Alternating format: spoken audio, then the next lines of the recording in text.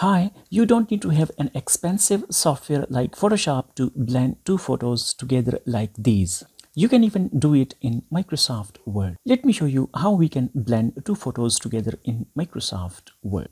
Open a new Microsoft Word document and go to Layout tab and change its orientation to landscape mode. Now go to Insert tab. Now click on Pictures and choose Pictures for blending. Let me choose this particular one.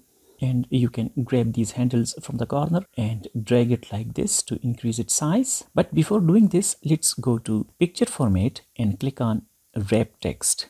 Down over here, click on in front of text. Now you can easily place it anywhere in your document. Let me increase its size like this. And if you want, you can simply fit it across your page like this as well. Now go again to Insert tab and bring in one more picture.